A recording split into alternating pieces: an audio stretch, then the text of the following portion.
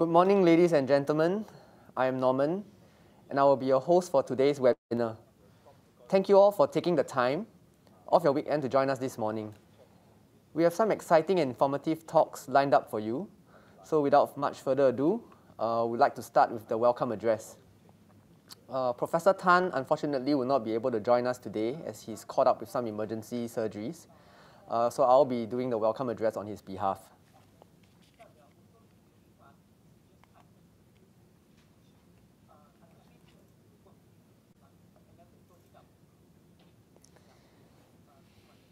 So today our webinar is about how to keep our colon healthy in the pandemic. Next. Looking at the cancer registry over the past 50 years, actually we can really see that in men, colorectal cancer ranks #1, and in females, colorectal cancer is #2. However, across the board, colorectal cancer is still the #1 disease in this cancer registry. In 2020,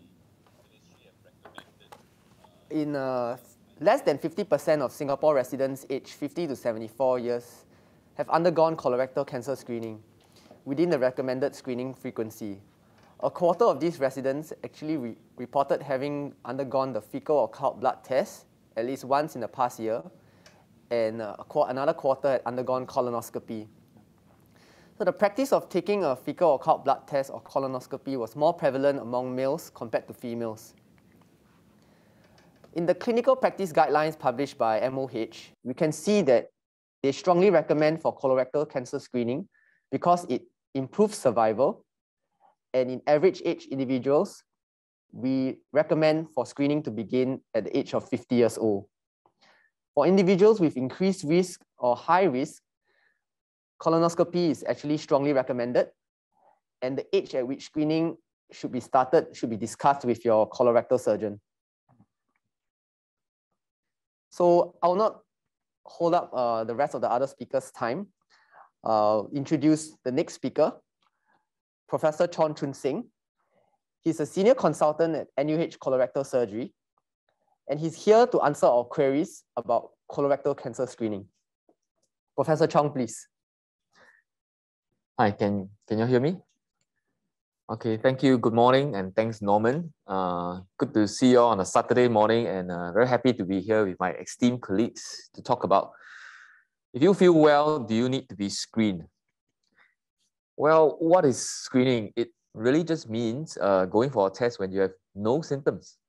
And it sounds unusual, but a lot of people actually do ask why. If I feel well, why do I need to go for any test? Doesn't that mean I'm healthy? Well, the truth is, based on like what my previous speaker spoke about, is colorectal cancer is a very common disease. And you can see that it affects many ages, especially if you're 50 and above. And truly, it is something that you should go for screening. Reason #1, it is indeed the most common cancer in Singapore. And in fact, in our practice, we see a lot of patients with colorectal cancer, and it is always best to detect diseases when they're early. If you look at the statistics, 15 Singaporeans die of cancer every day. And amongst those diagnoses, 1 in every 6 cancer diagnoses is a colorectal cancer. Beyond commonality, the other real main reason why you should go for screening is early cancer has no symptoms. I tell this all the time to my patients, is this truth? Without any pain or even any bleeding when you pass motion, it doesn't mean you are free from cancer. And it really boils down to the fact that when cancer is early, when it's a small volume disease, when there's just one little polyp in your colon, you're not going to be able to detect it just by asking questions alone.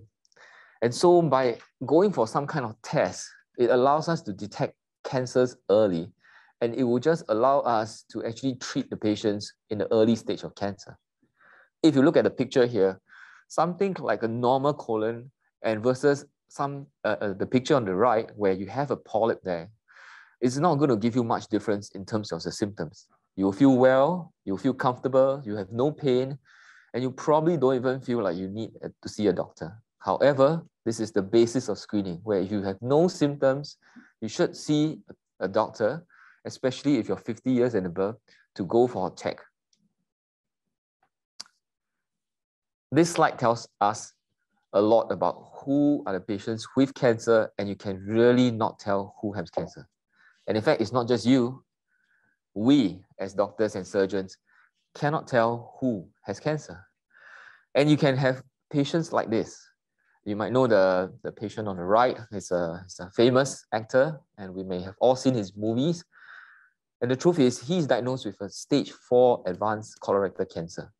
And nobody could even tell by looking at the movies or whether it's on screen or even look at his interviews. And unfortunately, we still see patients who are like this, that when it's time to find out about their conditions, it is often too late. So what are the benefits? Early detections means a few things to us. Number one, it means the ease of treatment. If a cancer like this picture that is shown, for one of the patients where we can pick up a cancer like this, all you need is maybe just treatment from the scope. By putting an endoscopy in the colon, you could just simply remove this without needing any further therapy, even surgery. And that really makes a lot of difference. Not just the very fact that we can pick up the cancer, but we could treat cancer when it's an early stage, makes a whole lot of difference to the patient's outcome and outlook in life.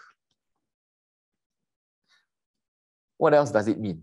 Early detection also means better prognosis. If you see from the stage 0 to a stage 4 kind of cancer, it's really a progression from a small polyp or little growth to a more aggressive and invasive type of growth that goes beyond the confines of the intestine. And when we remove the growth, when it's still confined within the intestine or just in the region, then the overall prognosis, or so-called the outlook, is much, much better. And so it is, of course, better for us where we diagnose the condition when it's on the stage 1, or even better, when we say stage 0, it means that it is pre-invasive, commonly termed as polyps, but again, there are many types, but it is a polyp that hasn't changed to a cancer. And that's really one of the greatest benefit. It is that scopes or screening can prevent colorectal cancer. And this is the last point. Prevention really looks like this. If you look at this polyp here, it is something that is pre-invasive. It has not gone into the deeper layers of the intestine. And you can see that there is an instrument there.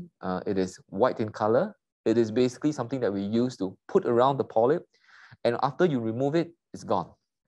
And such measures allow us to prevent even the formation of cancer before before the polyp grows to something bigger and deeper.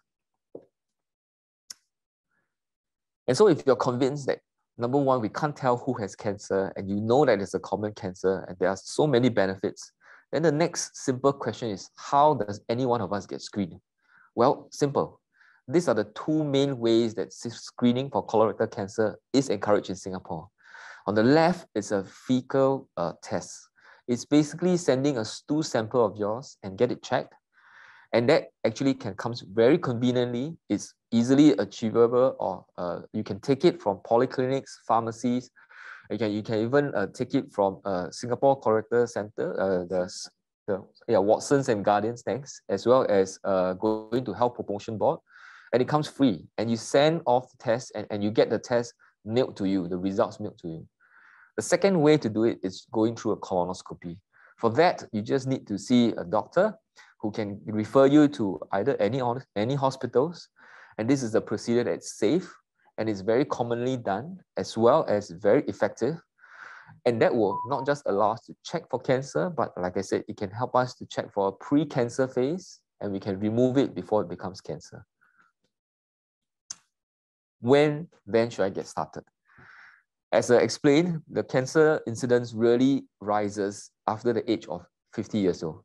So if you're about the age of 50 and above, that's really the start age that you should get screened for. However, if you do have any symptoms, or if you have any family history of cancer in your family, then you should go and see a doctor and get advice about should you get screening started earlier than 50, or could you just stay at 50 still?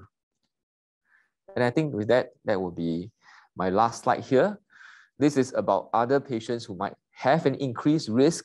Like if you ever had a scope done before and you had polyps before, then it also depends on what kind of polyp you have, and you might have to get an earlier scope as well. You might have to have a repeat scope done in about 3 to 5 years. Likewise, if you have a lot of relatives who has cancer, as well as not just colorectal cancer, but ovary cancer or colorectal related cancers, it is best for you to get an advice from a doctor to see whether you need to start screening earlier.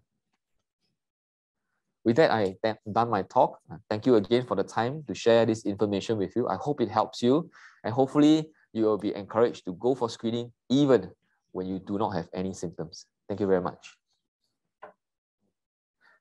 Oh yes, we come to the poll question. It's just for a question for us to see whether if this helps you to understand what I've just said.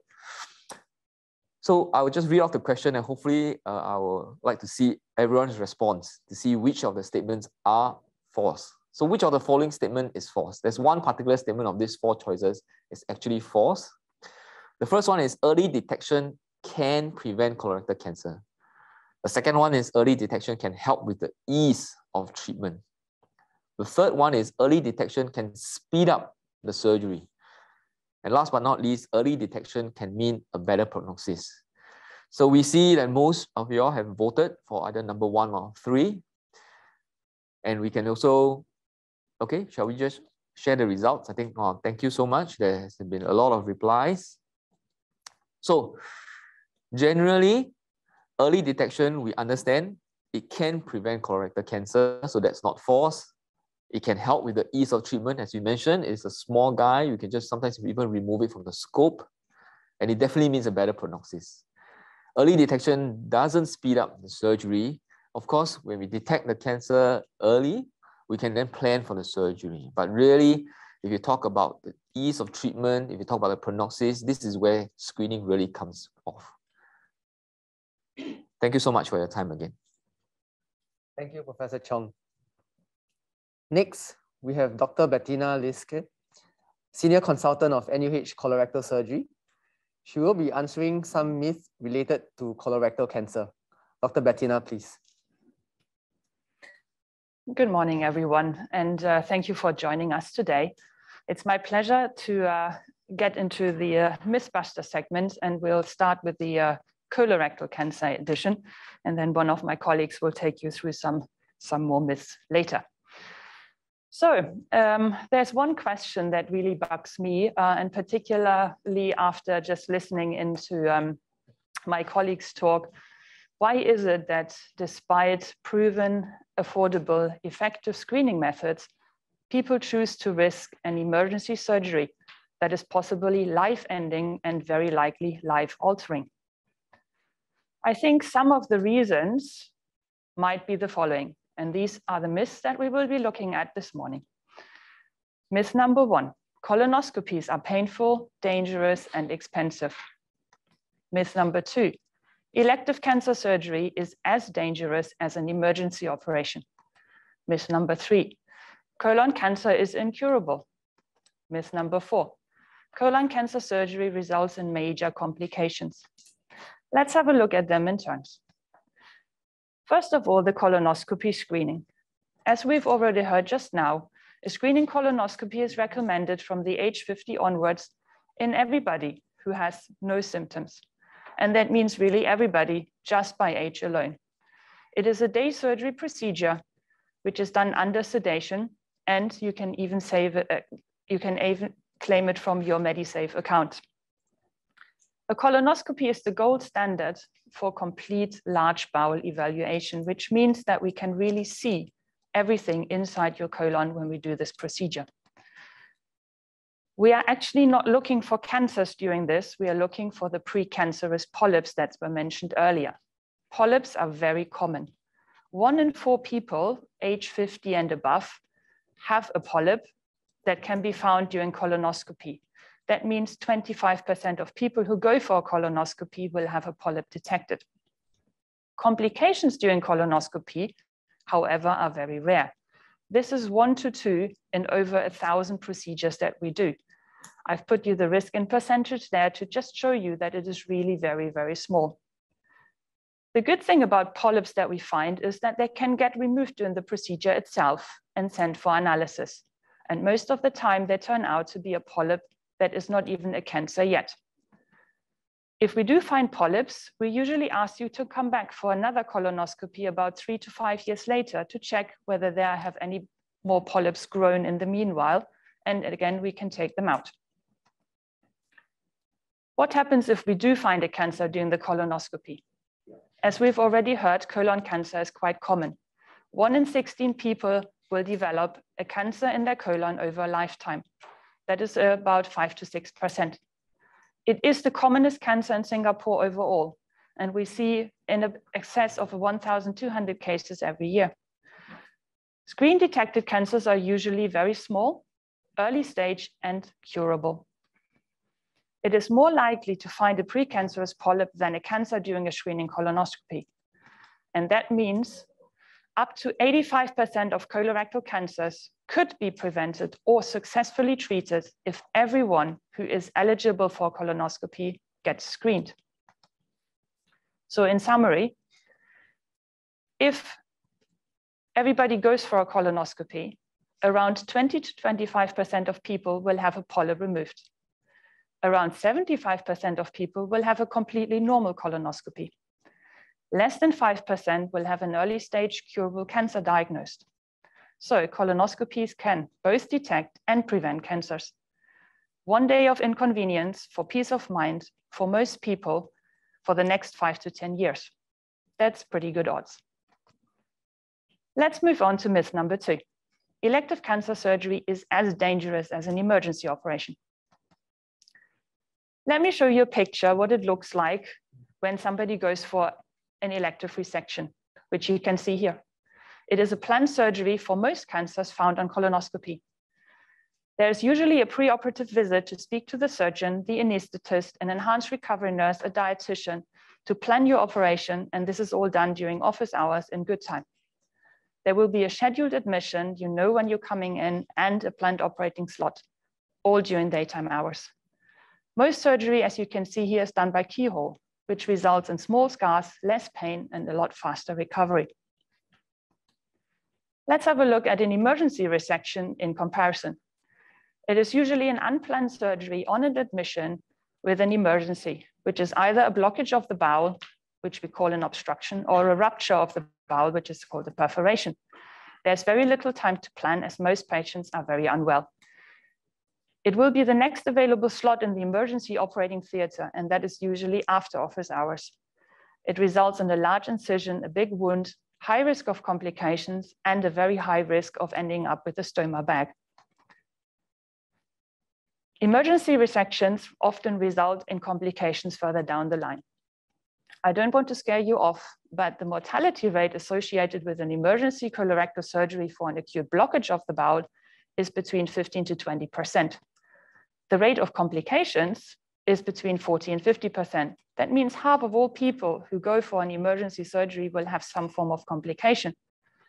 Sometimes we need to do the surgery in stages with repeated trips to the operating theater.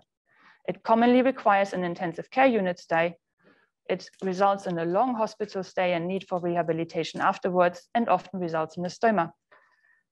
The picture you see here on the side is one of our patients who had to undergo such a procedure. You can see a bit midline scar with a wound dressing on it, and then on the side you can see the stoma bag.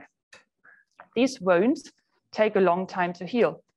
This is a picture of a wound about 6 to 8 weeks later. It is still not completely healed, although it's definitely getting a lot better.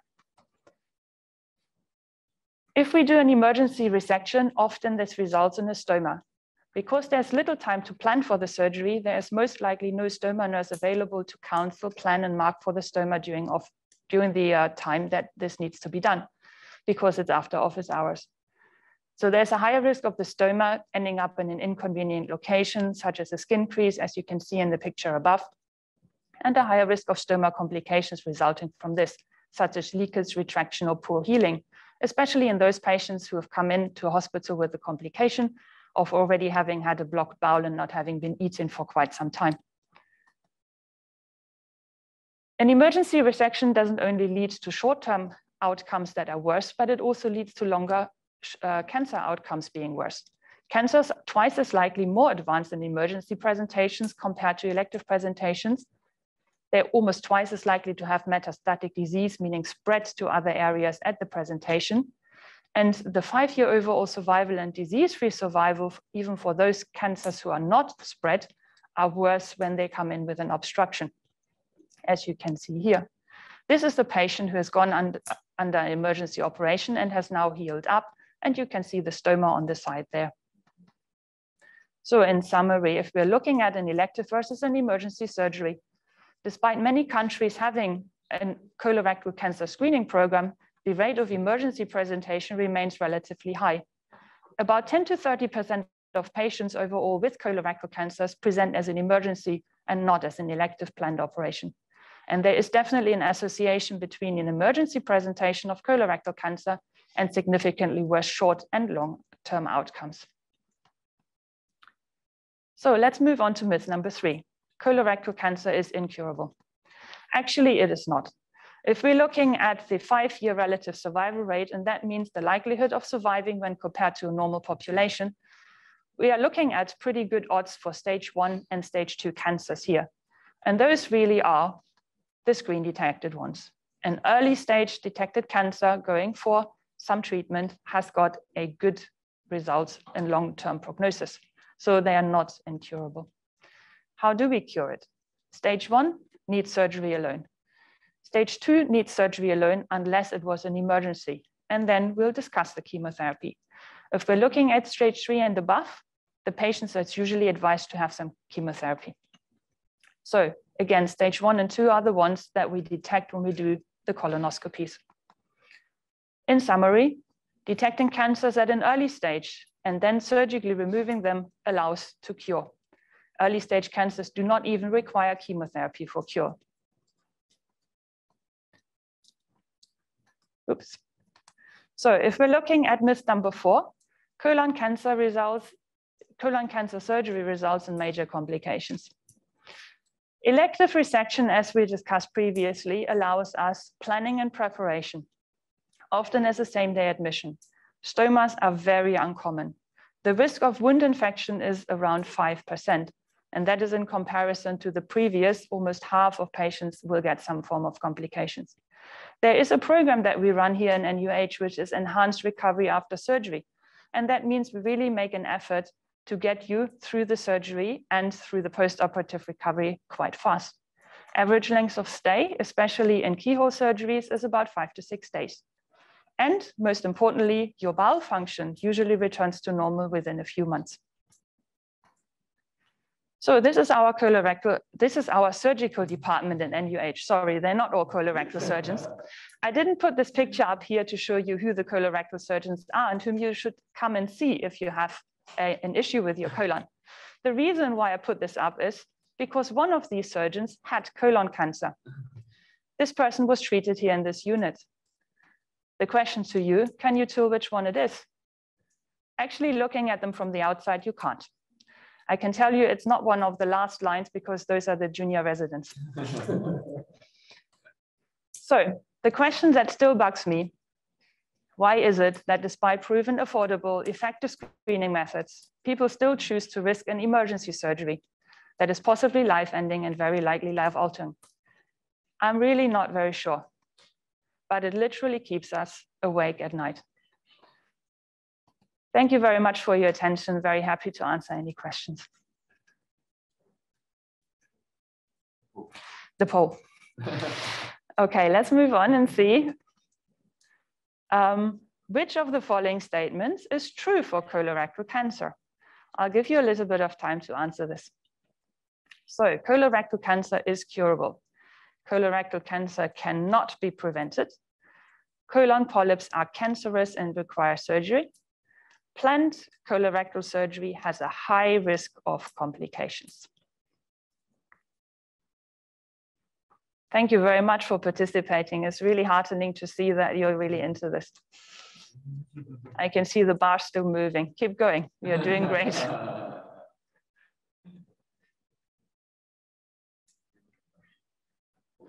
Okay, great. So thank you very much. I think we'll stop the poll there. The correct answer, which of the following is true for colorectal cancer, is that colorectal cancer definitely is curable. So thank you for taking the time to answer this. Do we have another question? Just the one. Okay, great. I hand the time back to Norman to introduce the next speaker. Thank you.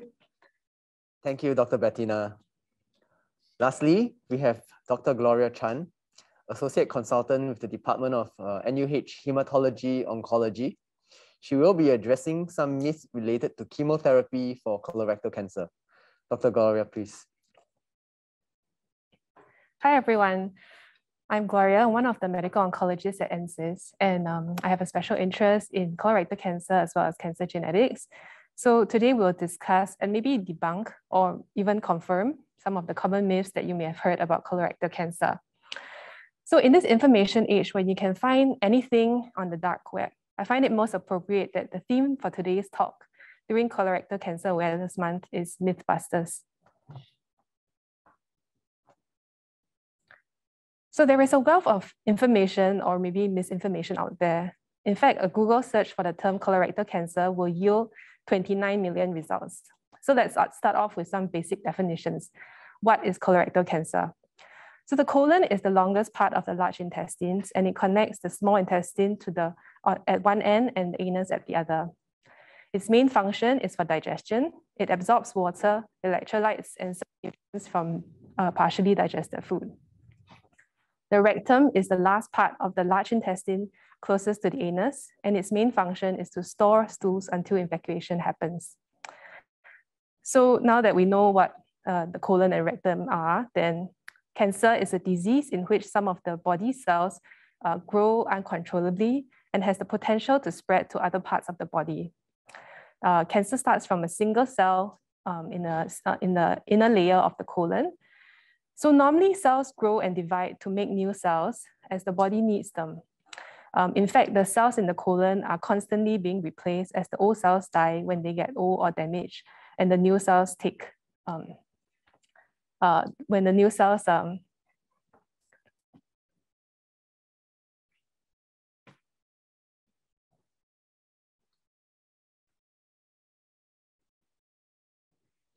and the new cells take their place.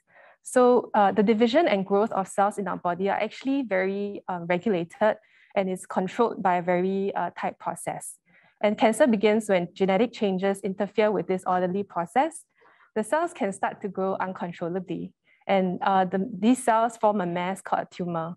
So one common question that I get asked is my cancer benign or malignant? So suffice to say that the term cancer refers to a malignant tumor, and this means that it can grow and potentially spread to other parts of the body. Broadly speaking, benign tumors can grow but will not spread. Okay, so let's get on to the myths regarding colon cancer, and we'll start with the myths surrounding colon cancer prevention. So the first myth being, I'm very healthy. Many patients always meet the diagnosis of cancer with disbelief, and many of them tell me this: I feel fine, I'm very healthy, I eat well, walk 10,000 steps a day, how can I get cancer? So the truth is, as Norman, Choon, Seng, and Bettina mentioned earlier, that colorectal cancer is the #1 cancer in Singapore in males and females combined, and amongst men, it is the most common cancer. In women, it's second after breast cancer. And over the last 50 years or so, we see the trend of lung cancer decreasing in men, and with increased awareness about risk of smoking and whatnot, and the rise of colon cancer. In Singapore, there have been more than 11,000 new diagnoses of colorectal cancer between the years of 2014 to 2018. The lifetime risk of getting colon cancer is about 1 in 23. This means that it will be unsurprising that we know at least one person with colon cancer diagnosed at some point of time. So what then are the risk factors for colorectal cancer? So these are the inevitable things that we cannot change. So as we get older, the cells lining our colon, we mentioned earlier, would have gone through the process of regeneration many more times. So the DNA damage can occur and accumulate over time and increase the risk of colon cancer. It comes as no surprise then that age is a risk factor for colon cancer. Someone with a heart attack before will have higher chance of getting a heart attack in the future. Likewise, those with personal history of polyps and colon cancer will also have an increased risk of colon cancer. Inflammatory bowel disease, or IBD for short, such as ulcerative colitis, is a known risk factor for colon cancer, and patients with these conditions will undergo colonoscopy more frequently. If you have a relative with a history of colon cancer, the risk of colorectal cancer is increased by twofold compared to the general population. The age recommended to start colon cancer screening depends on the age of the youngest family member diagnosed. And inherited cancer syndromes, although they are rare, these occur when there are faulty genes that we might be born with that increase our risk of cancer. Also, some studies have shown that diabetes is an independent risk factor for colorectal cancer and has been linked to higher levels of insulin in the body. So then let's talk about what we can change. So the modifiable risk factors. You probably have plenty of well-meaning friends or colleagues that may tell you about random supplements to take to reduce the risk of colon cancer. And patients often ask me if this is true. And over the next few slides, we will discuss about what we can change to know about what can be done about reducing our risk for colorectal cancer. But it can really be summarized to these simple things: eating healthy, exercising, watching alcohol intake, not smoking, and attending health screenings regularly. So the truth is that certain diets do increase the risk of cancer. And according to a statement put out by WHO in 2020, processed meats such as bacon, sausages, ham, beef jerky, whatnot, other smoked and cured meats increases the risk of colorectal cancer. The numbers that have been given, it will be 50 grams of processed meat consumed per day over a prolonged period of time increases the relative risk of colorectal cancer by about 16%. So the data was definite enough to classify these processed meats as a group 1 carcinogen, which actually puts them in the same category as asbestos, smoking, and alcohol. But of course, the risk is nowhere near the same. Red meat, including beef, pork, lamb, has also been shown to increase the risk of colorectal cancer as well. That being said, the absolute risk increment is small and occurs only with heavy and daily consumption. The current guidelines of maintaining a healthy balanced diet, restricting red and processed meats to 1 to 2 times weekly is acceptable. The previous reported health benefits of a glass of red wine have most likely been overstated. The most recent guidelines put out by various international oncology societies identifies alcohol as an established risk factor for colorectal cancer, as well as several other cancers. So, there are many other patients who also ask me, what about fiber? What about folic acid, vitamin B, vitamin D, calcium, dairy products? What about garlic? What about fish? What about coffee? So there have been multiple studies actually to look at the relationship of all these various foods with colorectal cancer. And suffice to say is that there isn't enough evidence to really conclude that any of these items can significantly reduce your risk of cancer. So the other truth is that exercise can reduce the risk of cancer. And it seems so simple that it tends to be understated. But the truth is often simple. There's well-established evidence that exercise reduces the risk of colon cancer, as well as at least 6 other cancers. Rather than looking into rare elixirs that do not exist, this is one really easy and cheap way that we can reduce our risk of cancer, not to mention many other diseases. The suggestion is for at least 150 to 300 minutes of moderate intensity exercise or 75 to 150 minutes of vigorous intensity exercise throughout the week. Moderate intensity means that you need to aim to increase your heart rate to about 65 to 75% of your maximum heart rate, and high intensity means that you need to aim for at least 75 to 90%. Basically, in our climate, you must expect to be sweating. Walking around in the mall does not increase your heart rate and does not qualify as exercise. So for cancer survivors as well, physical activity lowers the risk of death. So just because you've been diagnosed with cancer doesn't mean that you have to be sedentary, regardless of the cause, whether it's from cancer or other diseases. Multiple studies have also shown that for cancer survivors, exercise has beneficial impact on fatigue as well as quality of life. So we'll move on to our next myth, which is, I am too young to get colon cancer.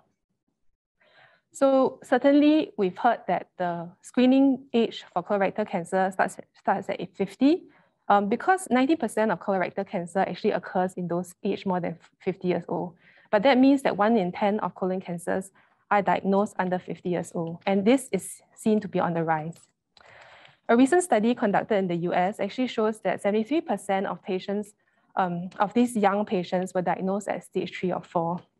So they tend to be diagnosed at a later stage, and this is not surprising because young patients may ignore their symptoms and their bodies are fit and they can compensate and they present later. Also, cancer may not be on the top of a physician's differentials when a very young person visits the doctor, and rightly so. So misdiagnosis can occur. You may have heard of Chadman Boswick, the actor famous for movies like Black Panther. He's diagnosed with stage 3 colon cancer age 39.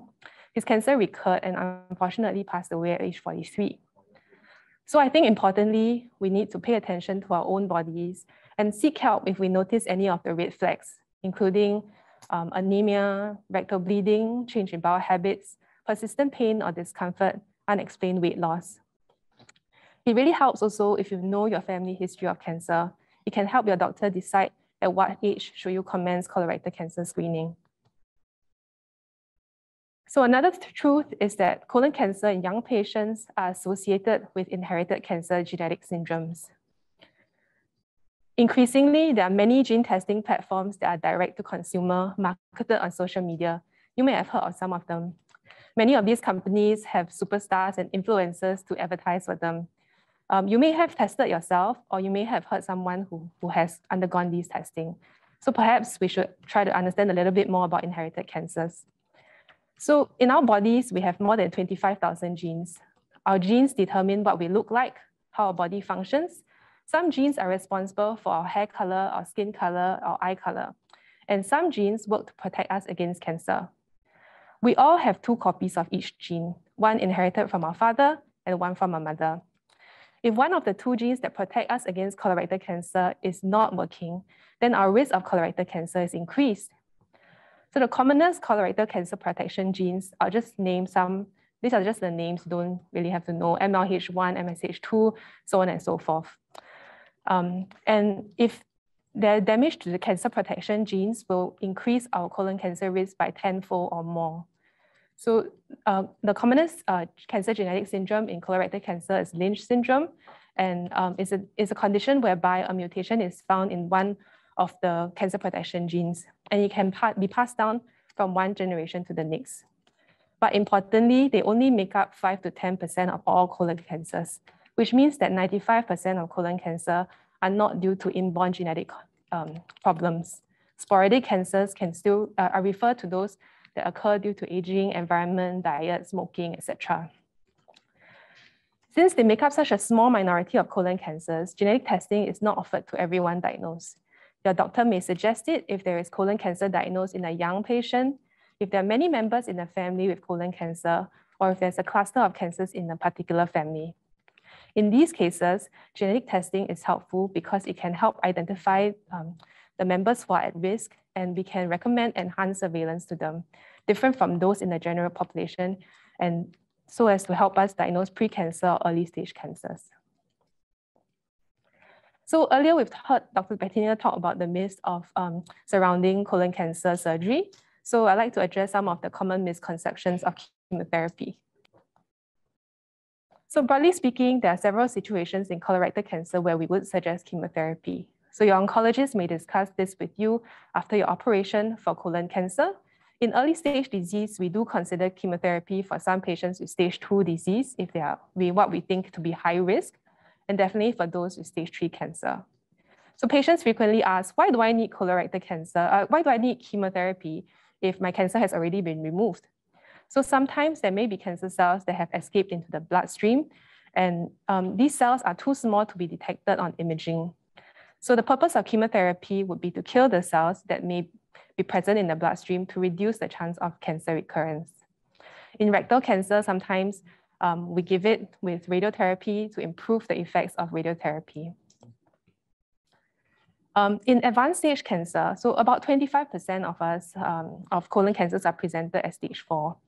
And in stage 4 disease, in those patients who may undergo surgery, so if they're suitable for resection, we may sometimes consider chemotherapy to help downsize the cancer and to improve surgical outcomes.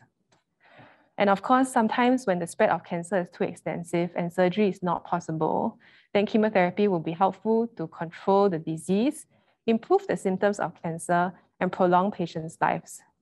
So with this understanding of the benefits of chemotherapy, we can address our next myth, which is, I will suffer from many side effects on chemotherapy. So the truth is that every medication, whether we're talking about chemotherapy or not, has their side effects. And chemotherapy has an unfortunately very poor reputation due in part to what we may see on television. It is true that there are many side effects associated with chemotherapy, but I think that what is not highlighted is that there will be supportive medications that will be prescribed with chemotherapy to prevent and manage these side effects. So the side effects of chemotherapy really depends on the type of drugs that we use and how the fitness of our patients. So side effects commonly used for the side effects that patients commonly have for those with colorectal cancer are usually mild and short-lived. And we usually prescribe things like anti-diarrheas, anti-nausea, moisturizing creams to help with these very common side effects. In fact, patients on chemotherapy also have dedicated cancer nurses who they can reach out to via telephone if they need help with their symptoms or just to support them through the journey. So to know that even if there are side effects on chemotherapy, they're often mild, they're usually temporary, and help is available. So many patients reject chemotherapy due to the fear of side effects. Maybe they have heard like their parents suffered while on chemotherapy more than 20 years ago. The truth is there's so much research that has gone into cancer treatment, and also there has been a lot of research that has been gone into management of side effects. And the management of side effects now are much better compared to what we know from 20 years ago. I mean, one common side effect that patients may be concerned about would be hair loss. So not all chemotherapy causes hair loss. And even if they do cause hair loss, 100% of all patients have their hair grow back after chemotherapy. So we'll talk a little bit about prognosis. It's generally a touchy subject and it's very difficult to address it without any context. So before discussing prognosis, I think it's important to know that every patient is different and every cancer is different. We cannot predict what will happen for the patient in front of us, but we can share data based on the information we have about the outcomes of the tens of thousands of similar patients that have had the similar disease. So in truth, diagnosis of cancer still has a lot of stigma to this day. Some patients do not like to talk about it because of this fear, and some people don't like to openly discuss the diagnosis or treatment with their families. I've heard cancer being referred to as the C word, that tumor, that thing, and not wanting to call chemotherapy, chemotherapy. So we understand that receiving news of any medical diagnosis can be scary, and even more so if it is cancer. But I think it is important to call it what it is. Being able to talk openly about it, about what we know and what our next steps will be, will really help remove the cloud of mystery and fear that always shrouds cancer. And we already know that colon cancer is common. So all these famous people here were diagnosed with colorectal cancer, and many of them continued with their daily lives while battling cancer. So we know the famous actor who was filming movies throughout his chemotherapy and surgeries. And other famous people who battled colon cancer included the 40th President of the United States of America, Ronald Reagan, the very talented Audrey Hepburn, English football captain Bobby Moore, who won England's only World Cup, and Brazilian soccer god Pelé. The creator of Peanuts, Snoopy, you might know, are some of the famous people who have had colon cancer. So the truth is there is a silver lining. Survival rates are improving even in later stage disease. It is heartening to know that there are more than 1 million colon cancer survivors in the US currently, so we are not in this alone. As a cancer specialist, I find it exciting there has been so much progress made in colorectal cancer over the years. As you can see on the graph on the right, cancer outcomes are improving due to improvements in treatment as well as prevention. So back in the 80s, the 10-year survival rate for colon cancer throughout all stages was less than 20%. It improved to 40% when I started medical school, and is now close to more than 60% in recent times. This is across all stages. So, and since this infographic was made, actually there have been many, many more groundbreaking trials and more drugs that have been approved for use in colon cancer. So in summary, I think these are my take-home messages. So you've heard so many things about colorectal cancer today. Hopefully we've become more aware. It is, after all, Colorectal Cancer Awareness Month. And in summary, I think we have been singing the same song. Colon cancer is common, and we know how to deal with it. Colon cancer screening saves lives. Prevention is better than cure. It's only a cliche because it's true. If you're smoking, stop. If you're not, don't start. And the benefits of wine are probably overstated. The best advice is to avoid if possible. And relaxing the measures to serve alcohol beyond 10:30 p.m. is probably good from a COVID-19 easing of restriction point of view, but probably no good for cancer. Eat healthy, so limit your intake of red meat and processed meat. Aim for at least 150 minutes of exercise a week. It's great because we don't have to wear masks outdoors anymore. If you have symptoms, do not ignore them. Talk to your GP. Treatment is effective. Regarding overall outcomes, we're definitely trending in the right direction, and more work is being done to overcome cancer. Thank you. Thank you, Dr. Gloria. So we just have to test your knowledge with one more question.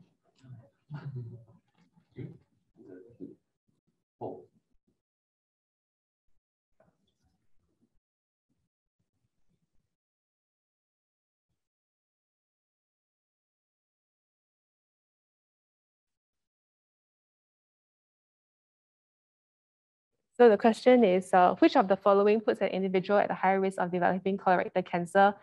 So is it eating processed meat daily, drinking alcohol heavily, smoking heavily, or having an inherited inborn colorectal cancer syndrome?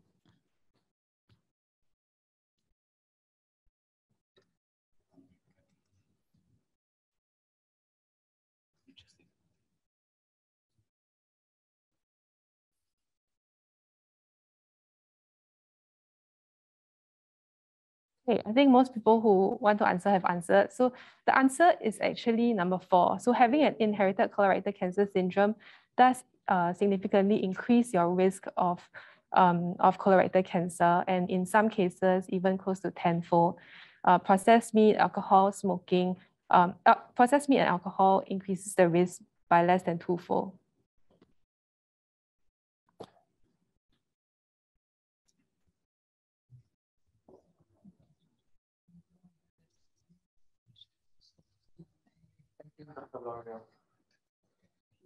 So now for the highlight of this webinar, the Q&A segment. Please feel free to ask your questions. I've seen some questions have been flowing around already, and we have answered them throughout the course of this webinar so far. But keep them coming. We will try and answer as much as we can. And so you can actually ask the questions by typing it in the chat box. If anybody has similar questions, you can upvote this question, and the more upvotes, we will probably be the more popular questions, and we will try to address them. There is a question to Dr. Bettina. Could you please elaborate on treatment for stage 4 cancer spread to lungs and liver? I think Dr. Bettina can pair up with Dr. Gloria to try and answer this question. Yeah, thank you for the question. I think I said we would answer this live because Gloria was giving her talk, and I think Gloria might be in a better position to answer this. Maybe this question has been clarified already during the talk, but I think maybe we can just go into it and try and elaborate a bit more on this. Yeah. So earlier we mentioned that stage 4 colorectal cancer, we do select very carefully which sort of patients that surgery will be helpful for.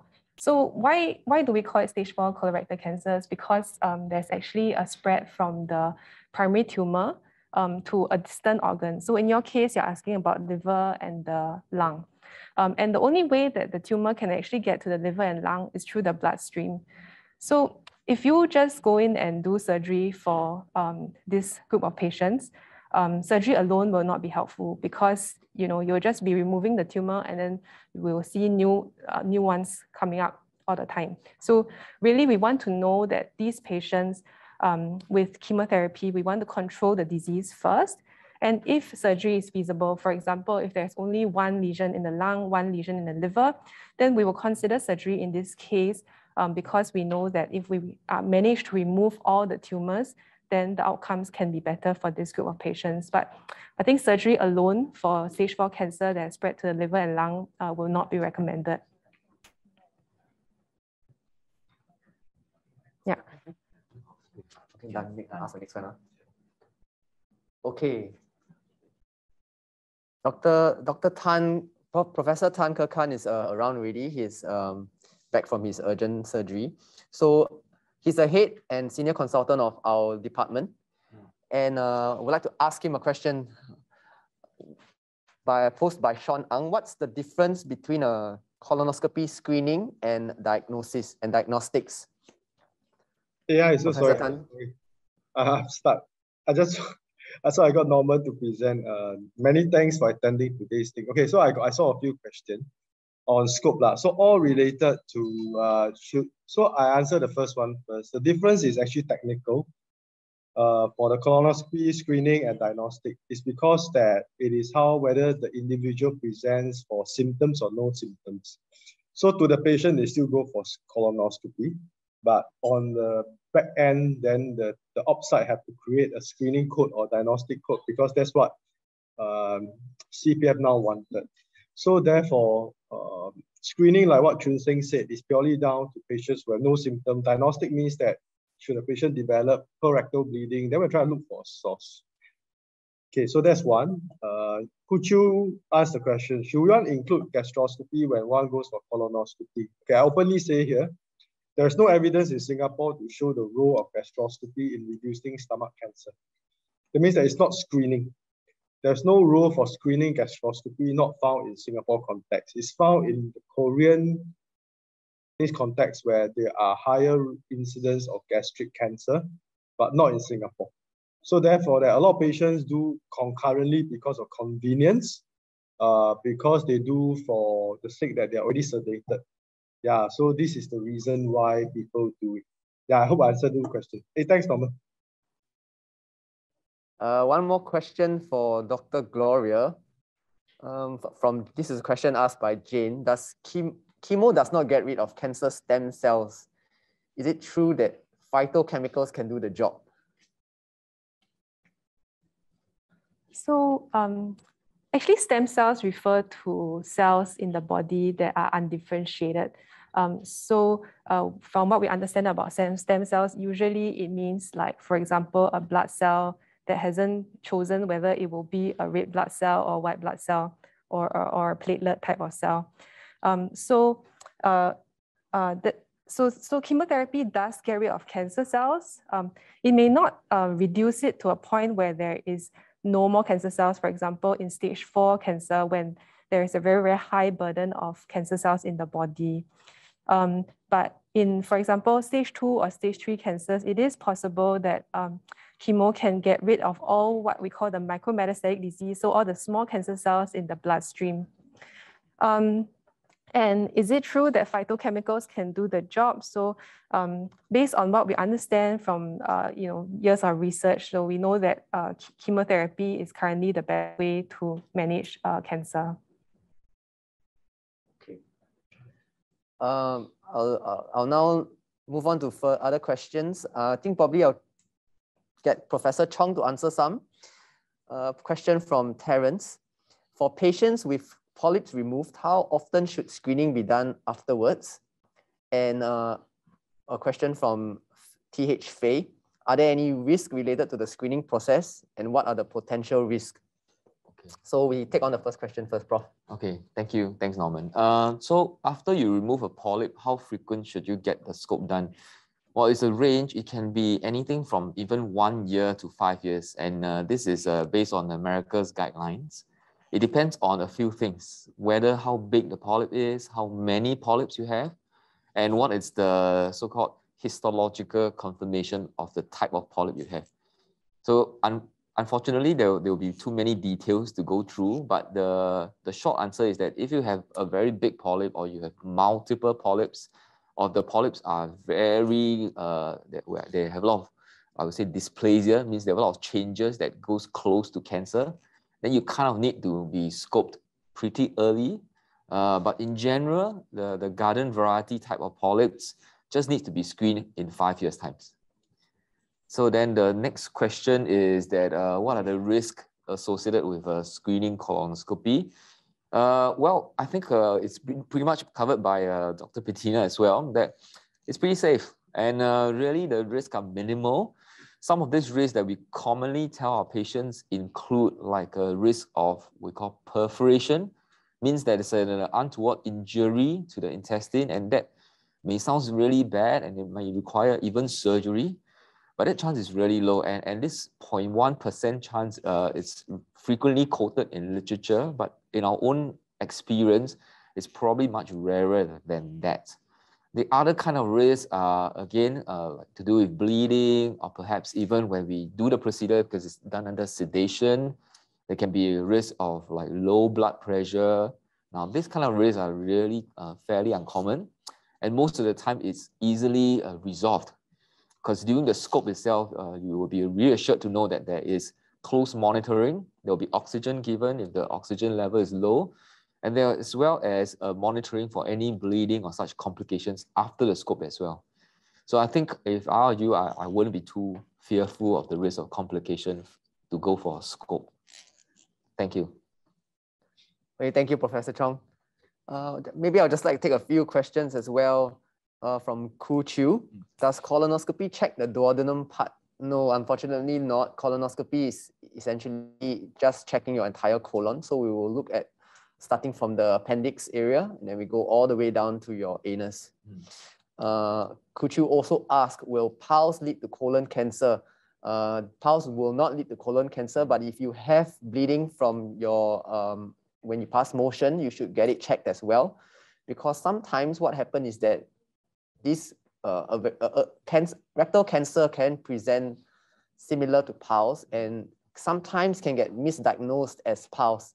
And that's very unfortunate, because if you go along thinking that you have piles, but actually you have rectal cancer. So if there's any bleeding, we strongly urge that you actually see your colorectal surgeon and get screening done. Okay, maybe I'll get Dr. Bettina to answer one question as well from an anonymous attendee. After I've done colonoscopy, do I still have to do FIT the following year? Yeah, thank you very much. That's actually a very good question. And I think what we need to understand is what are the differences between FIT testing and colonoscopy, and should people do them concurrently, meaning do both, or do one or over the other? The FIT testing is the stool sampling, as we've heard earlier. And because it is not quite as accurate, so the gold standard is the colonoscopy.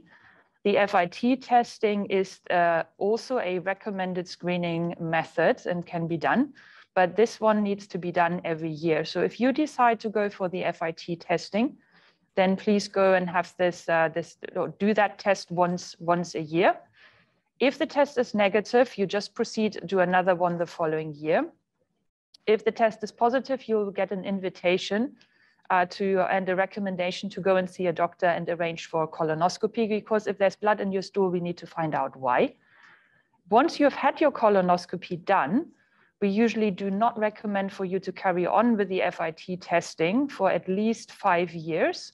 If you had polyps seen during your colonoscopy, we will give you a follow-up schedule to come back for a repeat colonoscopy, depending on the size of the polyps, the number of the polyps, usually somewhere between 3 and 5 years. And then obviously you don't need to do the FIT testing in between, because you're already now under the colonoscopy surveillance for your polyps. If you have a normal colonoscopy, you may decide that you want to go back onto the FIT testing because your colonoscopy was normal. And we usually advise you to start about 5 years after the colonoscopy to go again for annual FIT testing, until such time that there might be blood in your stools and you come back for your colonoscopy. But we wouldn't do another colonoscopy earlier than 5 years if you've had a normal colonoscopy previously. I think there was one other question on somebody who had a polyp removed about 10 years ago or so. So that usually means you should come back to have a follow-up colonoscopy to see whether there's any more polyps. And if that polyp was removed about 10 years ago, then now would be a good time to come back and have another colonoscopy arranged. Thank you, Dr. Bettina. Maybe let's now tap the brains of Dr. Gloria. A question from Kit. Is there any form of chemotherapy treatment for home-based available? Looking at cancer fight, it's always a long-term one. And another question from Kim Ming is that how long do we need chemo for stage 4? How long is the estimated lifespan? Are there patients who are cured of stage 4 colon cancer? Okay. Maybe Dr. Gloria, you can take the first question first. Okay, so regarding home-based chemotherapy, so I think it's important to know that more than 95% of the time when we give chemotherapy for colorectal cancer, actually it's given as an outpatient. So if you come to a cancer center, there are 2 types of chemotherapy. Like there are some oral types. So oral types definitely they're just tablets. So you can definitely bring them home to take them. But if you need infusion chemotherapy, if this is what is recommended, then it's still given as outpatient. Perhaps the most inconvenient thing would be to have to come to the cancer center. The nurses will put you on a drip. So usually it may take 2 to 3 hours, sometimes longer, depending on your chemotherapy regimen. And in some cases, we give it as an infusion. So that means we connect you to the chemotherapy port, and then you bring the port home. And when the medication is finished, it's run, you come back and return us the bag. So in that sense, it is home-based, but you still have to come to the cancer center to see the oncologist, and you will need some time. Sometimes if it is a drip, then you need to spend a little bit of time in the outpatient chemo bay. And then I think there was another question about whether colorectal cancer, stage 4 colorectal cancer is curable. So yes, it is, but it depends on what kind of stage 4. So remember earlier we said that stage 4 colon cancer just refers to any sort of colon cancer that has spread outside of the colon. So whether you have one metastasis in the liver, or whether you have cancer in the bone, in the lung, in the liver, both are considered stage 4. So if we are talking about stage 4 colorectal cancer that has spread to the liver, and there's one lesion, and with chemotherapy and surgery, actually the success rates of cure is as high as about 50 to 60% in recent years.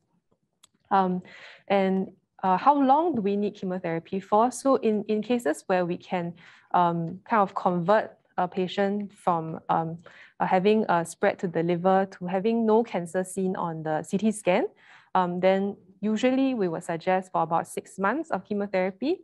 And then we will do surveillance very regularly for this group of patients. And then the other group of patients whereby surgery is not possible because the disease is too extensive, then how long to be on chemotherapy for? Then the purpose of chemotherapy in that case would be to try to control the disease for as long as possible, try to improve your quality of life so that you don't get so much symptoms from the cancer, but also bear in mind the side effects that you may face from chemotherapy. And so then I would say that the treatment in that case will be individualized if your discussion with your oncologist, depending on what is important to you, and all these things need to be taken into consideration when we're talking about treatment duration for stage 4 colorectal cancer in a setting whereby we cannot surgically remove all the cancer. Thank you, Dr. Gloria. Okay, we have a question to Professor Tan by Kam Chue Ho. He missed your answer about gastroscopy with colonoscopy. Would you mind repeating, please? You mentioned about Korea. To tie together with another question asked earlier by Ang Nan, why is there less emphasis on stomach cancer, and what are the symptoms to look out for stomach cancer? Professor Tan? Would you like to take those questions? So one by one. So the reason why there's not a lot of emphasis on gastric cancer is because that it is the number 7 cancer among males and number 9 cancer among females in Singapore. So the colorectal is number 1 in male and number 2 in female. So of course that the nation will focus on what is the more prevalent cancer because that adds to the cost of healthcare. So that's one. 2 is that there is no role in screening. That means that if patients have upper abdominal discomfort, pain, then of course there's a role to do the concurrent gastroscopy or what people call endoscopy in the layman. But if there is no symptoms as in that, like the context of screening, then there's no role to do stomach cancer purely because of the same answer. The incidence of cancer, because stomach cancer in Singapore is not that high. And hence it's not proven to be cost effective. What I mean by cost effective is that it's not worth the total amount of effort to the money for equipment, manpower, system, advertising, advocacy to get people to go for scope. And so that's the reason why. I need to answer one more on fit. So a lot of questions on fit. Can you go for scope when you're bleeding? The answer is yes. Can you do fit? When do you do fit? Fundamentally is that the whole session is trying to reiterate that you can do either. You don't need to choose to one as long as you're adherent. We have patients that do for fit one time and 10 years later found they have cancer. Say, I did fit before. I say, yeah, 10 years ago. So as long as you're adherent to either one of recommendation, you should be fine. How accurate is fit? If a cancer is there, a fit should pick up 90% of the time. So the thing is that if it is fairly sensitive enough, that means accurate enough. So I'll leave it as that. So conclusion is that for screening means that you have no symptoms. Either way is fine. Just stick to one. You can have both. I think there are studies to say both for people who are a bit more kiasu. It's just that you end up more anxiety. But the thing is that you should stick to one. But if you have symptoms such as rectal bleeding, symptoms, pain, then I suggest that you should go for a diagnostic colonoscopy. Yeah, thanks, Norman.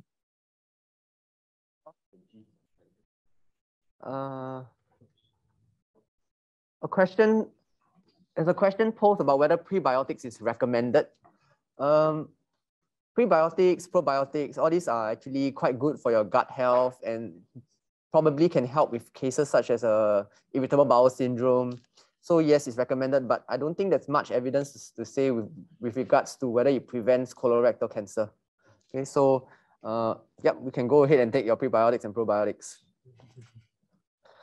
Okay, yeah, I'll direct one question to Dr. Bettina.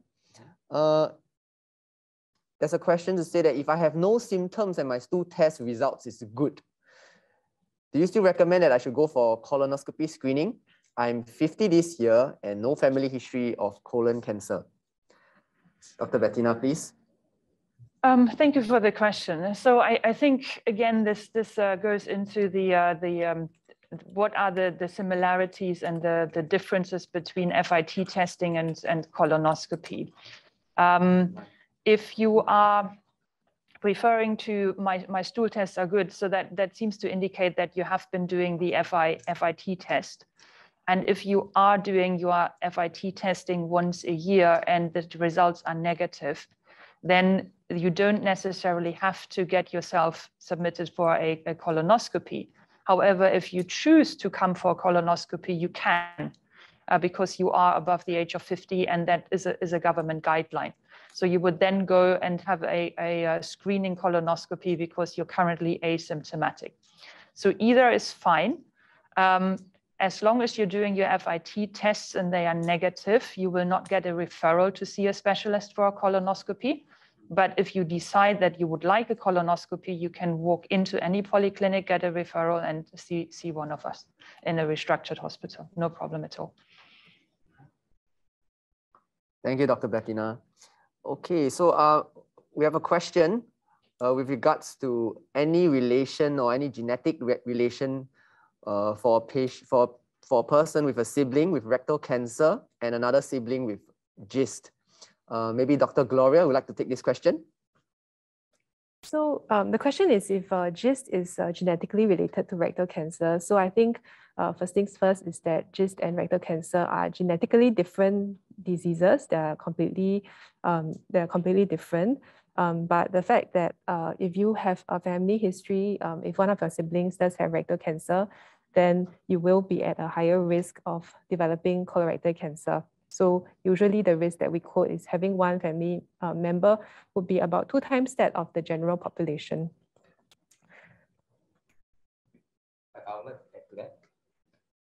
Yeah, I think indeed GIST and rectal cancers are different, but at the same time, it is so important to know how old was your sibling when he had a rectal cancer, because it does affect the time of your screening colonoscopy. I think that's related to another question by Jane. If I had colon cancer, does it mean that my siblings have a higher risk? Well, again, it depends on what is the age of onset that you had diagnosed with a colon cancer. So of course, generally, the younger you are, then there is more chance that it might be an inheritable or genetically associated cancer. And that also transfers to the fact that your siblings might have to get the scope done earlier. Yeah, well, thank you for sharing us with your age. Wow. They always say the age is a woman's secret, but thank you. So if you're at the age of 62, and you're the only one in your extended family that has the colon cancer, then for your siblings, if they are at the age of 50 and above, they should get one scope done. Certainly, if they are younger than 50, then it's probably okay to go with the average risk individual screening. That means they don't have to get the scope done before the age of 50. Thanks. Okay. Thank you, Prof. Chong. Just direct another question to Dr. Bettina. If a patient, having a IBD, does it connote a higher risk for colorectal cancer? How do I know I have IBD or IBS? Okay. Yeah, thanks for that question. So IBD is inflammatory bowel disease. And there are a few inflammatory bowel diseases that we know of. The most common ones are Crohn's disease and ulcerative colitis. They usually produce symptoms, and most of the times they get diagnosed when you are in your younger years, so not around the time where we're talking about coming for screening colonoscopies. So those people who have IBD usually know that they have IBD much younger. And then part of the IBD treatment would be to go for regular colonoscopy for surveillance, because we know that having IBD increases the risk of colorectal cancer. IBS is irritable bowel syndrome, and that is a little bit more tricky. So irritable bowel syndrome is basically a basket of symptoms and expresses itself differently in different people. So people do get stomach cramps, some people get diarrhea, some people get constipation. Sometimes it is related to eating certain things. Some patients can't really put a finger on it. There is an overlap with things like lactose intolerant, being intolerant to gluten, which is celiac disease. So, or having a sensitivity to gluten can also cause these kind of symptoms. So the bottom line is, in those patients, we really don't know, especially if patients first present with these kind of symptoms when they are in an age group where we get worried about the onset of colorectal cancer. And usually those patients will be advised to have a colonoscopy. Because you present with symptoms, this would then not be a screening colonoscopy. It would actually be a diagnostic colonoscopy, because you are having symptoms and we need to diagnose what the issues are. Irritable bowel syndrome itself does not have a test that says the test is positive, that means you have it. Irritable bowel syndrome is more a diagnosis of exclusion. That means we do the colonoscopy is normal. Maybe we find out by you keeping a food diary what the issues are and which foods trigger it off, and then we can tell you it's most likely irritable bowel syndrome. Maybe you should be avoiding those foods. Sometimes we never find out. It is considered a functional bowel disorder, and we actually have colleagues on the physician side in the medicine department under gastroenterology who run specialized clinics for these kind of symptoms as well. And we may choose to refer you to one of them if your symptoms are relatively severe and you require medical therapy for it. I hope that answers your question. Thank you, Prof. Bettina. Okay. I would like to take a few questions as well. A question by an anonymous attendee. If a patient of age 60 plus do yearly FIT and is normal, does he still need to go for colonoscopy? I think it boils down as to what you really want. If you don't mind doing yearly FITs, then you can continue on that, but make sure that you do 2 samples on 2 separate days, so that will increase the accuracy.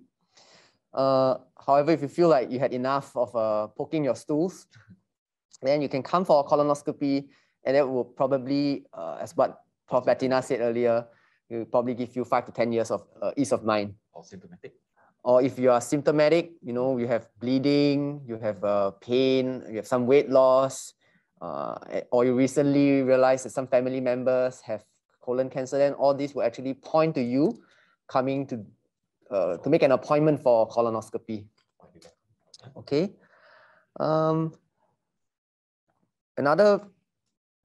There's another question by Kuchu. How one decides to go for sigmoidoscopy versus colonoscopy? Will sigmoidoscopy also remove polyps if found? Thank you for your question. A sigmoidoscopy is essentially a scope that is done up to the sigmoid. Sometimes we go even beyond. We can, depending on how clean the intestines are.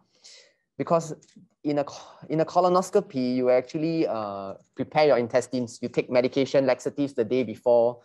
There shouldn't be any stools left in your colon. Whereas for a sigmoidoscopy, we actually give a medication through the anus about 20 to 30 minutes before the procedure. That only clears the left side. So we can go as high as we can see. Most of the time, near the descending colon or the transverse colon, we will be met with a bolus of stool. So we can't really progress. Most of the time, sigmoidoscopy is done for very, very young patients who present with a fresh bleeding from the rectum. And we are suspecting piles, but we just want to make sure that there's nothing really sinister proximal to that. Then we will consent for sigmoidoscopy to assess. Yeah. Sigmoidoscopy also removes polyps if we find them. So we will take it out, we will send for tests, and by all intents and purposes, quite similar to a colonoscopy, but is not a complete mapping of the entire large bowel. I hope that answers your question. There's a question by anonymous attendee. His uncle on the paternal side died of colon cancer at the age of 70-year-old. Is he at a higher risk compared to a normal person? Probably I'll get Professor Tan to answer this question. Yeah, thanks. There's a lot of question on family history. The problem of second degree means that somebody is a bit tricky because you cannot prove that. But what is generally shown is that once you have a family history, first degree means your children, your parents, your siblings, you are 2 times higher than the normal population. Actually, 2 times is not that high. That means that you throw a stone outside, the chance of getting cancer in a normal patient is about 0.4% to 0.5%. So what it shows that if your parents have it, it's 1%. If your sibling have it, you're 1.5. So sibling is higher risk than parent. But second degree is too far. It means that it's very difficult to extrapolate. But if you go by the fact that your family has some degree of cancer, then my advice, if someone asks me, then just scope. Because the thing is that once you do a scope, you clear all your doubts, then there's no need to be mindful anymore or concerned anymore. This is what is recommended by the Ministry of Health anyway. Yeah. Thank you, Prof. Couple of more questions coming in. Keep them coming. We will go as much as we can. Now I'd like to direct some questions to Gloria. Dr. Gloria, is there any clinical trial for stage 4 rectal cancer? That's question number 1. Question number 2, when colon cancer is treated, what are the chances of remission? So yeah, that's an upvoted question. So first upvote for the day. Dr. Gloria, would you like to take those questions, please? Yeah, sure. So the first question was about clinical trials for stage 4 rectal cancer. So yes, there are multiple ongoing clinical trials for stage 4 rectal cancer. Clinical trials actually is a very large, very large basket term. Clinical trials can be like a phase 1 trial where you have very, very early drug development type of trials. And then there's also phase 3 trials where by the current intervention is being compared to the standard of care. So there are many trials that are available for rectal cancers, ranging from the very, very early development stage, phase 1 to up to phase 3. And this is the only way, actually clinical trials are the only way that we can improve cancer outcomes in terms of trying to do better for our patients. And sorry, the second question was about chances of remission. Okay, so I mean, we said earlier that for what are the chances of remission for colon cancer? Well, it depends on the stage. So we keep advocating screening because we know that early stage or even pre-cancer lesions are very, very much easier to cure. So when we talk about cure, we mean like the patient is in remission for 5 years. I mean, that's the standard definition or what we understand at the moment. So in terms of stage 1 colon cancer, we're talking about cure rates of more than 90%. So at 5 years, there will be no more cancer. This goes down depending on stage 2, stage 3, stage 4.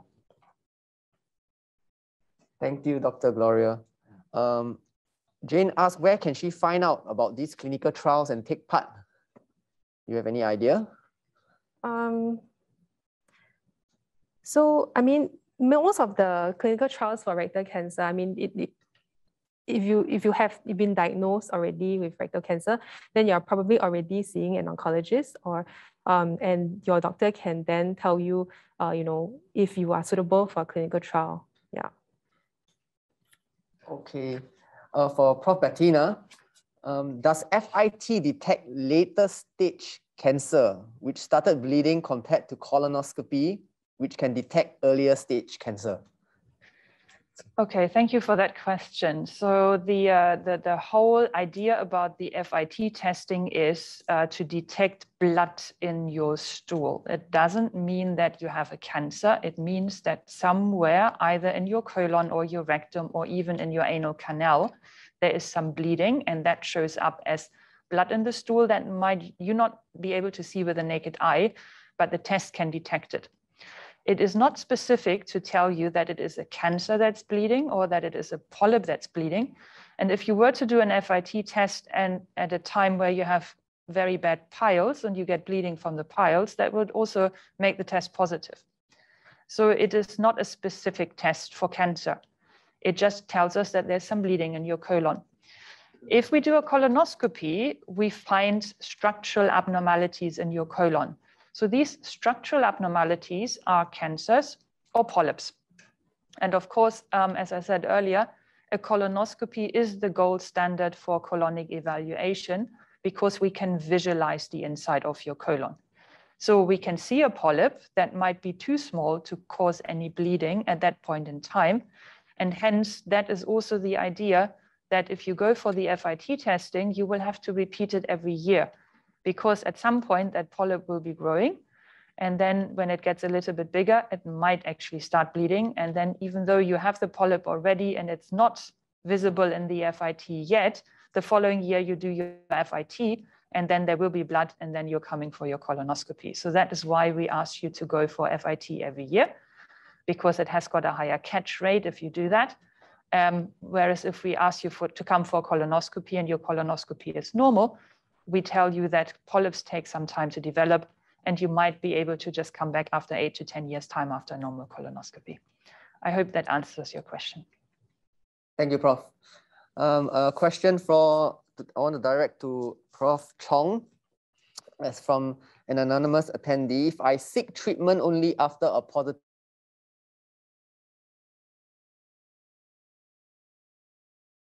the FIT test is positive, would also like to direct another question to him, whether is there any new development in detecting colon cancer besides using FIT or colonoscopy? Okay, thanks, Norman. For the first question, is it too late, right? After, okay. So answer is that the fit doesn't necessarily means that it's going to be a late or early stage cancer. The treatment really depends on the stage of cancer. So after anyone who is diagnosed with a colon cancer, they will have to go through a CT scan, a staging scan, and then the treatment depends on which stage you fall into. So it doesn't necessarily mean that you will be of a later stage in, let's say, compared to colonoscopy, right? That's at what stage of colon cancer will I likely suffer when, now again, so I think I've answered that second part of the question, right? So it doesn't necessarily mean that if you do a FIT and it comes out and it's going to be definitely a later stage cancer. So it just depends on at that point of time when they check. If it's a stage 1 or stage 2, then probably a surgery. If it's going to be anything that is like stage 4 or more advanced, then it really depends on how bad the spread is and how fit are you for your treatment. And then we will decide whether you should go for chemo, sometimes radio if it's rectal, or surgery. Another part is there any better way to diagnose cancer or detecting besides FIT? Well, I think it's a good question. Thank you again. There are many questions related to this developments of screening. Well, the truth is, if you done some reading and you look at some of these terms like what liquid biopsy, and they look at like circulating DNA cells, these are some of the promises of the future of screening. For now, unfortunately, none of these are really proven to be as effective or as accurate that we could use compared to FIT or the scope as well. So really, those are more for the future. And if you look at in terms of screening effectiveness, actually colonoscopy has achieved a pretty decent rate. It's very high, it's highly accurate, it's proven to save lives, and the only downside with it is really about the need to drink this solution for bowel preparation. And other than that, it's already very, very high, very highly accurate. So hence, for anything to, it will take time. For anything to become as good or as effective, it will really take some trials and some use in the open market before we can say that that's equivalent. But if you do ask about other alternatives, yes, you might have heard of other things like CT scans. They use a scan for screening. It is also one of the screening methods that are presently available in Singapore, and is also recommended in the guidelines. However, again, for the details, it's best to discuss that with a doctor because there are some downsides of the scan. Namely, you can't get any tissue when you do a CT scan compared to a scope where you can do both at the same time. Yep. Thank you, Prof. I'll take a few questions myself as well. Jane asked, where can I go for FIT tests? So FIT test kit can be obtained at most polyclinics. You can collect them, if I'm not wrong, at pharmacies as well, located in Guardian or Watson's. Health Promotion Board has them as well. And in most, or rather all restructured hospitals, they should have the FIT test as well. Kuchu asked, is rectal cancer the same as colon cancer? We usually always refer to them as colorectal cancer. But rectal cancer biologically is not the same as colon cancer and they behave differently. So the simple answer is that they are not the same. Okay. And another question, is it necessary to select a particular doctor and hospital for colonoscopy screening? If yes, what are the criteria to consider? I would say I believe in the healthcare system in Singapore, and when you go for an appointment to see a colorectal surgeon in a restructured hospital, most of the time you don't really get to choose a particular doctor unless you are selecting them and you are private. If coming in like the most of us subsidized patients, we will just attend the clinic and the scope will be done by an accredited person who has done many colonoscopies, and rest assured the standard is all right. Would like to direct one question to Prof. Tan. Question by Tanya Lee. For patients who have done colonoscopy within the 5 years, have come across they are still continuing with FIT yearly even after the scope. You've encountered a few patients with the reason for doing yearly FIT after scope is because one of the tests came back positive even before 5 years. So this makes the patients even more anxious and they can't seem to not do any screening for 5 years. With this scenario, is it still ideal to advise patients to stick to colonoscopy or FIT after 5 years? All right, hey, thanks. So I just want to say that we cannot see the whole nation and decide that what's the one size that fit everybody. I think that that's important when we come to recommendation. When you see a doctor, we don't say that the whole nation should do so you do. We treat you. So therefore that every context is different. So if individuals is that they come in with different recommendation, different background, different risk factors. So there may be different risks. But then it's not uncommon that patients who have FIT done and then colonoscopy done go for FIT. So surprisingly, there's not much data out there to suggest the role of doing FIT after a normal colonoscopy. But if you have high risk features, what this shows is that you actually picked up cancer polyps earlier than usual. If you still kiasu and still do that, which is intuitive, right? You will pick up at a 5-year mark, but if you do earlier, if there is polyp, then of course you will. So therein lies the problem of screening. Like ladies go for mammogram. Every time you go for mammogram, you worry the result will show anything. Likewise, you do a stool test, everybody get anxious. Every year I do HIV because it's required. I also worry that for some reason we'll get a positive test. So likewise, every test we do, we are worried of the worst outcome. So it's intuitive. It is a known problem. So I think that it's not easy to answer that question, but it needs to be personalized. And that's the reason why that whatever that we are saying here is in the context of general population. And for most people who will conform to a certain categories that Ministry of Health has highlighted. But I go to specific, then I think that it's not appropriate for this forum to address that. Hey, yeah, thanks, Norman. Thank you, Prof. Okay, I'll just wipe up with the last few questions. We are probably approaching the end of our Q&A segment already.